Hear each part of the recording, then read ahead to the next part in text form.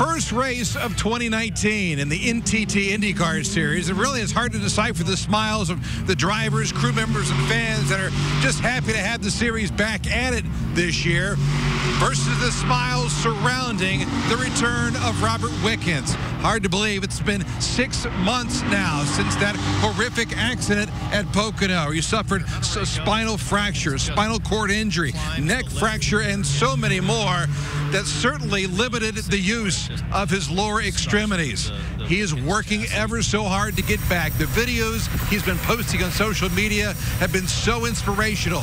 And one of the goals that he's been working towards, get back to the season opener here in St. Pete. Another goal, get back in a race car. And he firmly believes it's going to happen. If not for the IndyCar Series, another one.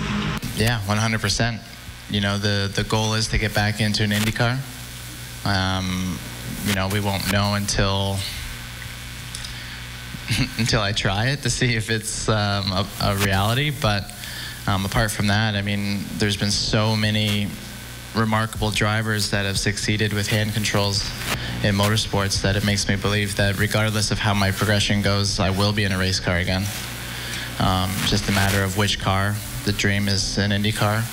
I want to finish this journey, you know, not just for myself, but for the whole motorsport community. I don't want to fall short anyway. One of the things Robert reports is that his improvement has been steady. He has yet to really plateau, and as long as that continues to happen, hope continues to happen as well. We'll see what happens, but plenty of smiles here this weekend in St. Petersburg.